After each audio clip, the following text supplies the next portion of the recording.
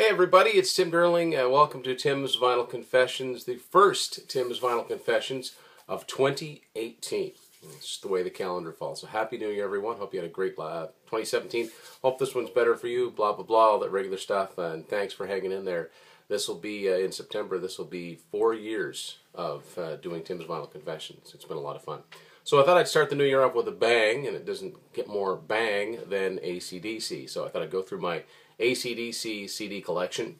Now, I was a little bit late to start buying AC/DC discs, so most of what I've got to a certain point come from the 1994 Atlantic remasters.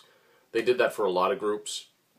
They did that for Led Zeppelin and Bad Company and Yes and Foreigner and whoever was on the label. So a lot of my discs come from there, and anybody that knows anything about AC/DC knows that their Australian releases early on were much different than the rest of the world. So I'll try to get into some of those key differences in the discs. And fortunately for people like me, a few years ago they put a wonderful little box set that kind of tied everything up nice and neat. So we'll get started now. The first AC/DC album came out in their native Australia all the way back in 1974. And what I've got is just a printout to show you, and it was this album. It's just a paper printout, High Voltage. Now, if you've got High Voltage, you may be thinking, well, it's a totally different cover. Well, it was practically a different album, but I kept this printout to put in the version of the CD that I bought. This was an album that came out in 1976 when they signed a worldwide deal with Atlantic, to be specific, Atco Records. And like a lot of bands do that are successful in their home country and then they get a chance to go to a broader audience, sometimes a record label will just take the best of whatever albums they've got and put it out as a compilation, and that's where this came from. What most of us know as the High Voltage album, the classic album cover. Right from the start, the logo is in place, and one of many covers that just feature Angus Young on the cover. This is actually a compilation. So it's a long way to the top. Rock and Roll Singer, The Jack, Livewire, TNT. There's just classic songs galore on here. This is a Canadian Columbia House version, and it is part of the remastered series. There's what the disc itself looks like with the multicolored Atco logo. Atco, of course, just a division of Atlantic.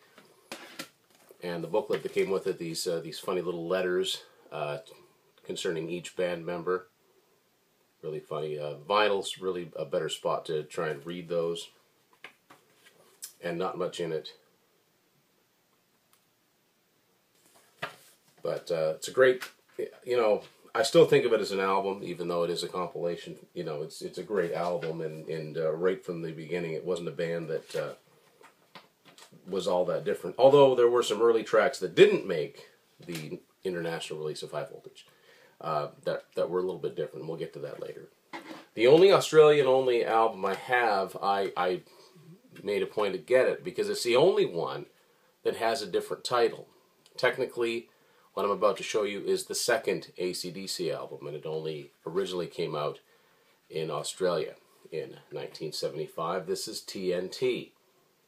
There's no internationally released AC/DC album called TNT. Hold it up a little closer there. This is probably a mid-80s issue of it. It's distributed by CBS. If you take a look at those song titles, a lot of these songs, a lot of what this album is, ended up on the international High Voltage release. And the ones that didn't, you probably still recognize those titles. And this is a very basic release. There's nothing in it for credits, just a single panel square there with the song titles on them. So the third AC/DC album came out in 1976 in Australia. It didn't come out until 1981 in the rest of the world. It too originally had a different album cover. It came out like this: Dirty Deeds Done Dirt Cheap. This album cover makes more sense when you see the reverse of it, because it's got the rest of the band on it. But this is cartoon drawing. Kind of liked that style back then. And so So after they became really big with Back in Black, and I guess the band wasn't thrilled about earlier material being released at this point because they just got Brian Johnson as lead singer, but it came out and it sold 3 million off the bat anyway. So this is the remastered, the 1981 issue cover. If it looks like it was done by Hypnosis, the famous British company that does these spacey album covers, it was. Makes no sense whatsoever. Probably just a stock image laying around. And this album mostly was intact, although there are some differences between it and the Australian version. And it's got lyrics and photos of the band, and like the front cover, their eyes are blacked out. And this is a Canadian version. It wasn't a Columbia House one. It was just store-bought. And a different Atco label on this one for Dirty Deeds Done Dirt Cheap. Next one to come out. First AC/DC album to actually chart in the States, 1977, Let There Be Rock. This is an album that the band themselves, I think, has always had a great love for, because there are songs on here that they've done at just about every concert and every set list, every tour. Dog Eat Dog, of course, the title song, Let There Be Rock. Hell Ain't a Bad Place to Be, Whole Lot of Rosie. There's no AC/DC show where they don't do that one. So this came out in 1977. First time you see the classic AC/DC logo on a new album, because it was on High Voltage, but it wasn't quite like this. It stayed like this pretty much for the rest of their career. And this is a Canadian reissue on Atco. But in Australia, it had this cover on it, very understated cover. I like the other one better. Maybe that's because I'm just more used to seeing it. And not much inside it for, the cliche, let the music do the talking, really fits here because it's AC/DC. There's not a lot to say. Just listen to it. 1978, probably the least commercially successful of the Bon Scott era albums, but probably the most critically acclaimed. I think, if I had to make a guess, it's because the songs aren't played to death. But I don't know. Either way, it's a cool album. Ridiculously low budget cover that I still like. Power Age, 1978. This is a very 70s thing, and I don't know what you call it when you take, I guess you'd call it a distressed font. And, wires coming out there. Just ridiculous, but in a good way. This is another Canadian version. Back cover. Some classics off of this one: Rock and Roll Damnation, Riff Raff, Sin City. It's good stuff. This has the classic red and green Atlantic logo, not Atco at this point. Although between the originals and the remastered, it kind of got mixed up which ones were on which label. And I do like to mention, too, all of these remastered ones indicate, originally released as, it has the original serial number on it. Just to, they do that, and I like that kind of continuity as well. So the original CDs would have had the original serial numbers on them. So, also in 1978, celebrating an era when rock bands were very prolific and just album after album. 2 albums the same year. This one is a live album, a single disc live album. If You Want Blood, You Got It. Never did read how they actually did this album cover. It looks very real. Disturbingly so. There's the back cover. So there's 2 versions of it. So highlights from the earlier albums. What's interesting is that last song, Rocker, at this point when this came out, was the first time this came out in North America because it ended up on the remastered version of Dirty Deeds, which didn't come out until '81. This is a Canadian Columbia House version. I think I've got that right about which song it was. Red and green Atlantic logo, just like the record would have on its label. So this was made to wrap around. If you want blood, you've got it. It's interesting because that, of course, there's not a song called that on here, but they use that song title very, very soon. So, as most people know, 1979 is the breakthrough AC/DC album worldwide, Highway to Hell. And this really is a fantastic album from start to finish. Even the songs that don't get a lot of radio play, like Touch Too Much and Love Hungry Man, it's all good. just solid. And first album to be produced, the first of 3 to be produced by Mutt Lange. So don't expect a, an overproduced sort of Def Leppard Bryan Adams sound, which I also like, but doesn't fit AC/DC. Just an exceptionally well-recorded album here, and really the two to follow. And some of their best songs, too. And this is a Canadian Columbia House version. And for whatever reason, we're back to ATCO now. Not really sure why, but... And just again, the credits and how it was originally issued.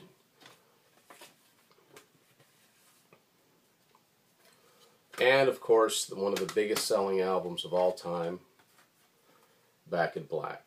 And the original CD, if you've ever seen it, the logo's huge, comes to about here, and the title goes all along the bottom here. This is more like what the record looked like, but the record, at least all the ones I've seen, is completely black, except these parts are embossed. If you turn it a certain way in the light, you can read them.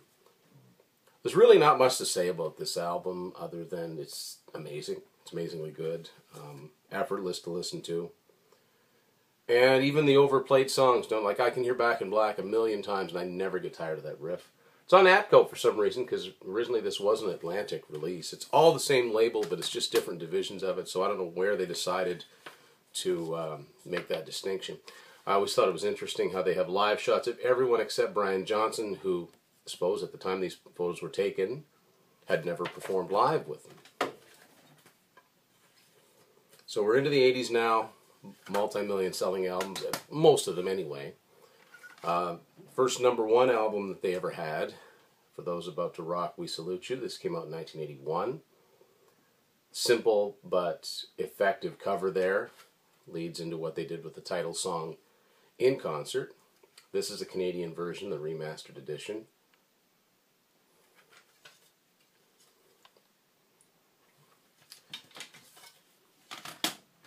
And most of what they have for credits is printed on the back here under the song titles, and inside is just a photo of the band, which they, I think there was a poster that must, I've seen this picture many, many times. They must have sold a poster with this live shot on it. And much like Power Age is considered to be sort of the dark horse album of the Bon Scott years, I think the overlooked, underrated classic of the Brian Johnson years came out in 1983, Flick of the Switch. Again, this had no big songs off it initially, only went gold as compared to the platinum that had come before. But I really like this album. This was the last one that Phil Rudd appeared on for about 12 years. And when you want to listen to AC/DC, but you want to listen to something different, this album is the one to pick up. Now, they produced it themselves. To me, it doesn't sound all that different than their previous ones. Just very well recorded. The title song is amazingly good. Rising Power. It's just good stuff. Nervous Shakedown. And they're back to Atlantic now, for whatever reason, and this is the red and black logo.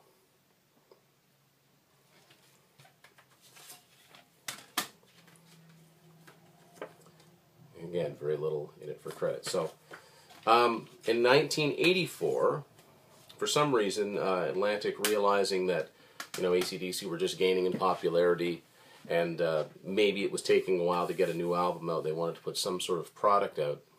They gathered up a few, far from all, but a few of the songs that only appeared on the Australian versions of the AC/DC albums and put them out as an EP called 74 Jailbreak. Now, obviously, that's a much newer photo. That's not a 74 photo of Angus Young. But this originally came out in 1984. And only 5 songs, and all of these songs appeared on previous Australian albums, including one, it went on to become a classic for them, Jailbreak. It was already well known in Australia, but now it's a staple of their sets. It originally appeared on Dirty Deeds Done Dirt Cheap, for instance. And the last song on here, Baby Please Don't Go, covered the old blues song. Many people have done it, including Aerosmith and Lizzie, many, many others. It was actually their first Australian hit, and it appears on here. And it was originally on the Australian High Voltage album. So if you just want to listen to a little classic AC/DC, just pop this one on. And for the first time, the CD has all the lyrics in it. So that's at this point now, the remasters, I think that's as far as the remasters had gone when I started buying AC/DC CDs. So now we get some original issues here. This is Fly on the Wall. It originally came out in 1985 on Atlantic Records, and this is an original Canadian Columbia House issue.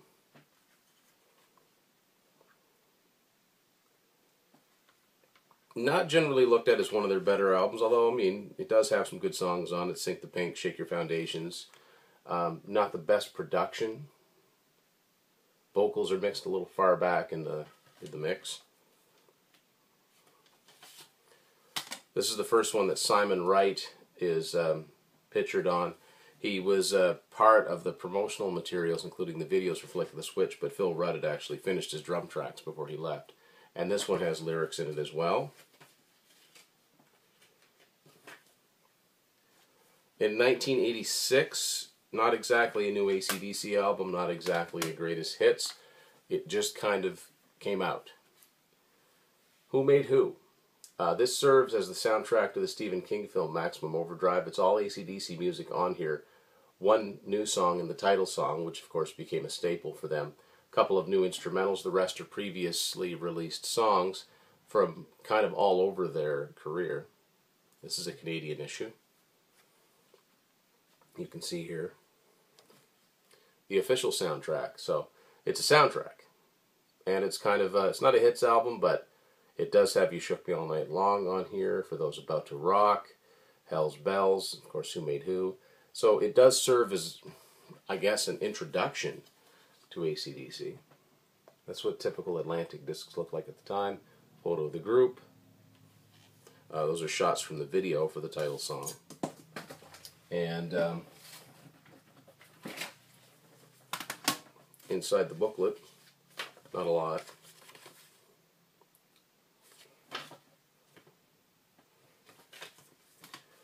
And the next one to come out was 1988. Blow Up Your Video. Kind of a dated title, but I guess they can get away with it. Again on Atlantic. This is a US version that was distributed by Columbia House. Starts off with a couple of great songs, Heat Seeker and That's the Way I Want to Rock and Roll. After that, it doesn't really stand. It's getting to the point where the songs don't exactly stand out, in my opinion. Maybe this is somebody's favorite AC/DC album, but in my opinion, it's just not one I reach for a lot. Except it does have two fantastic songs on it. Not much in it, again, except for pictures. And so throughout much of the 80s, like after Back in Black, there was kind of a gradual drop in sales, although I think Who Made Who sold a lot of copies just for all those recognizable songs, and it was on affiliated with the movie, so it got a little press because of that. A big comeback, and for people my age, a lot of folks' first AC/DC album came out in 1990, The Razor's Edge. This is the one and only time that they worked on a studio album with the late Bruce Fairbairn, who, oddly for AC/DC, because they were never poppy, they were never like a pop metal band of any sort, but he had just come off producing, I think, Poison's Flesh and Blood. Of course, he helped Aerosmith with their comeback, and Bon Jovi, and countless others. I've talked about Bruce Fairbairn and the team of him and Bob Rock, although Bob Rock's not affiliated with this. Would actually like to hear what Bob Rock would do with an AC/DC album, but that's another story. So this was a big, big comeback for them. And one main reason for that is the opening song, Thunderstruck. I mean, it's ubiquitous now. It's everywhere. I don't need to tell you anything more about it. Money Talks off of this actually, believe it or not, became the highest charting AC/DC single, got all the way to number 23 on the pop charts.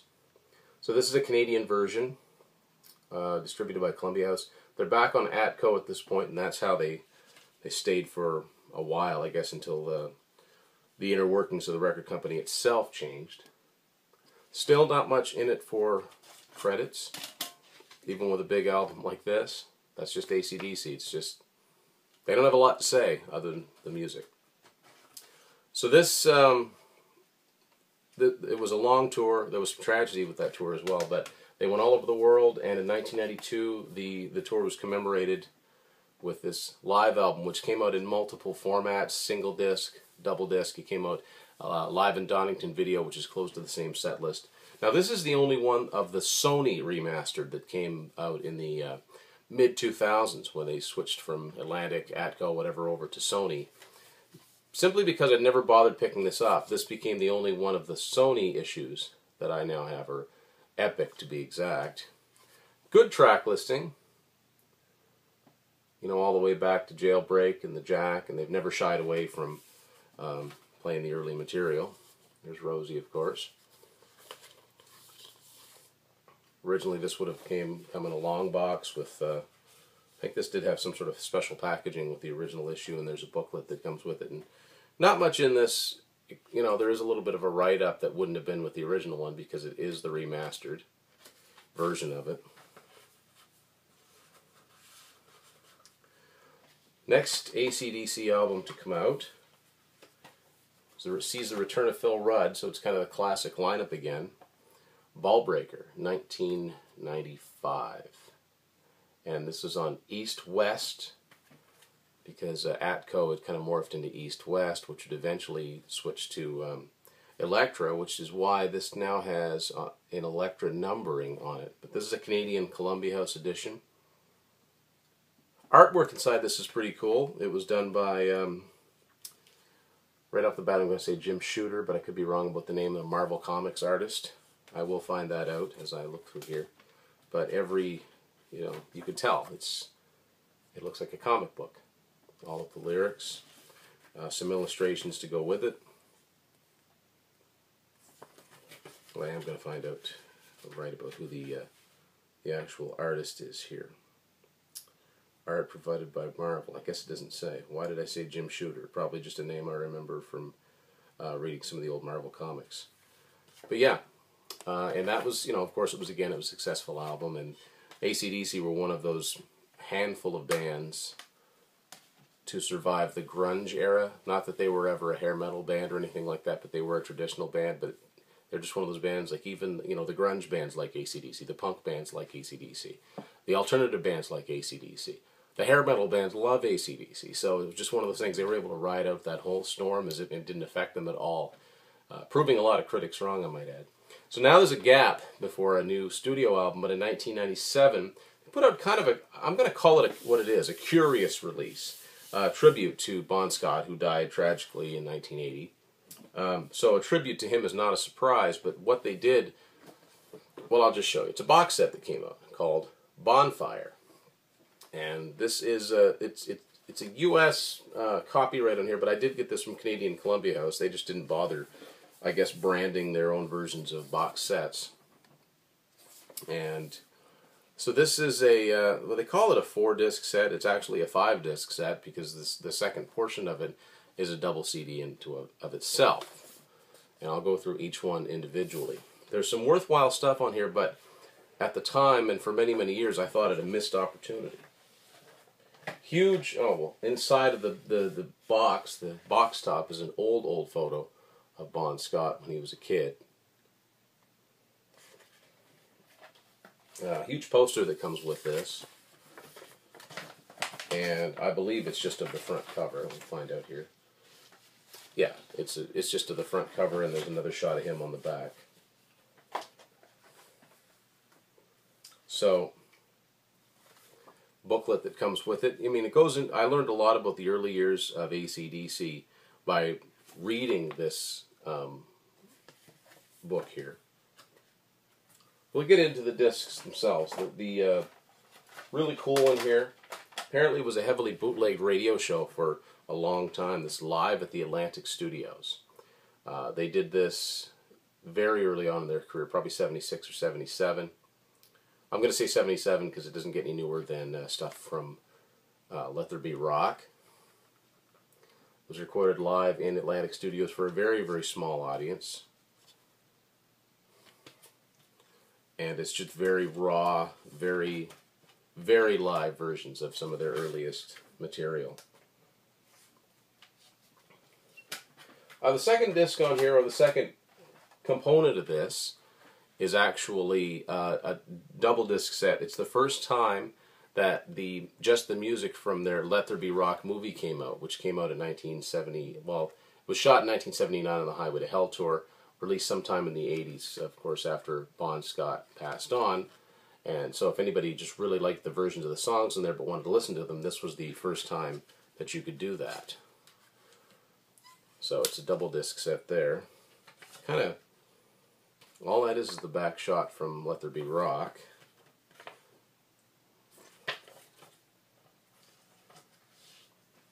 And they also included, I'm not going to bother showing it to you, but just another remastered version of Back in Black, which never made any sense to me, because I know that they always intended for that album to be a tribute to Bond, but who doesn't have Back in Black that would be buying a box set?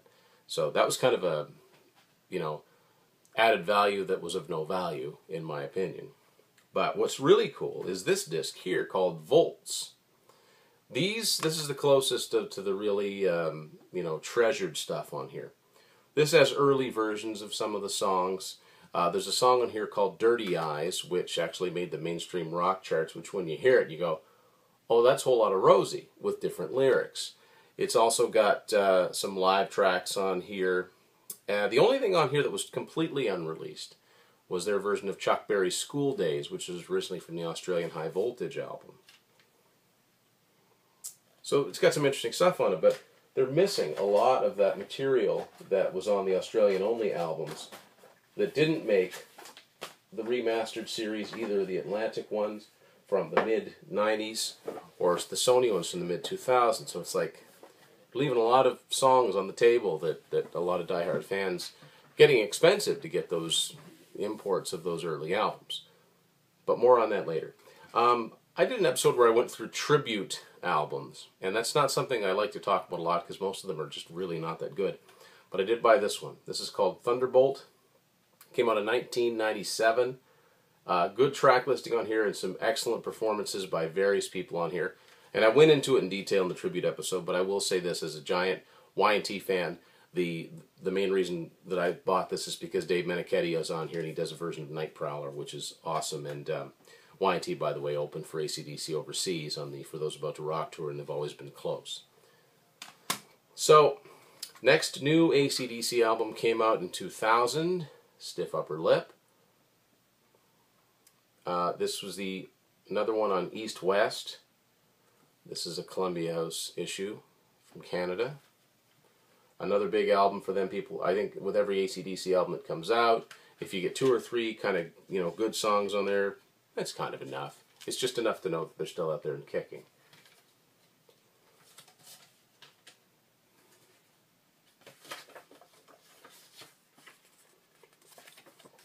Never all that much in here for, you know, you don't glean a lot of information from reading the booklets to the AC/DC albums, unless you get you know, a box set or something like that. Then a long wait until 2008 when they came back with Black Ice. And this was released in different colors. I like the color blue, so the one I have is blue. This was a Walmart exclusive for a short time, I think, the only place you could get it. This became a #1 album and is actually quite good. Hard to read the song titles on there. See them in person, though. Oh, here we go. There's another. And there's a fairly substantial booklet in here. A lot of photos more than anything else.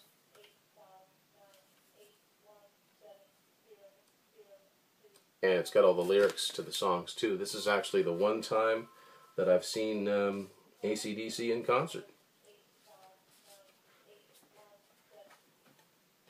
And that's what the disc itself looks like.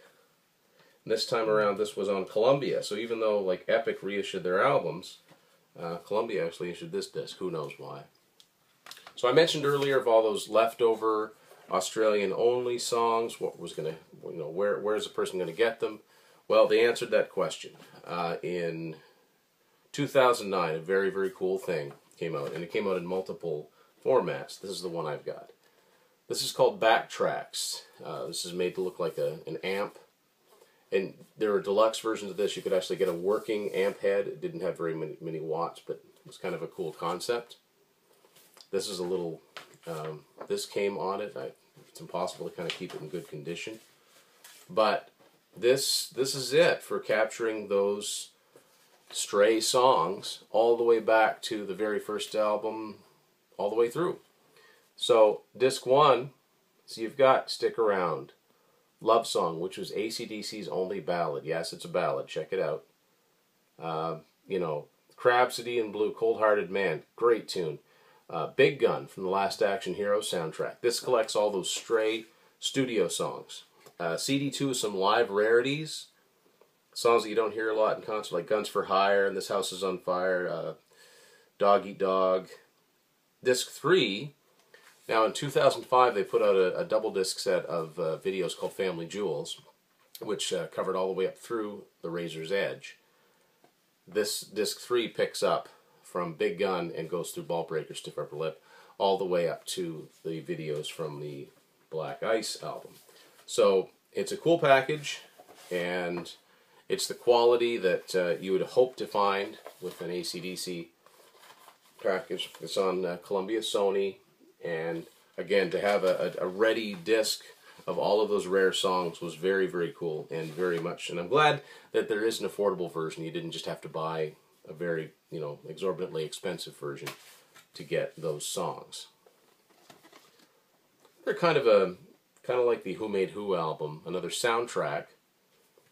In 2010, this came out, Iron Man 2. Now, they call this the soundtrack to Iron Man 2, but there's hardly any AC/DC in the movie. But what this is the closest thing to an actual AC/DC greatest hits album. This came out on Columbia. Nice little hard booklet here.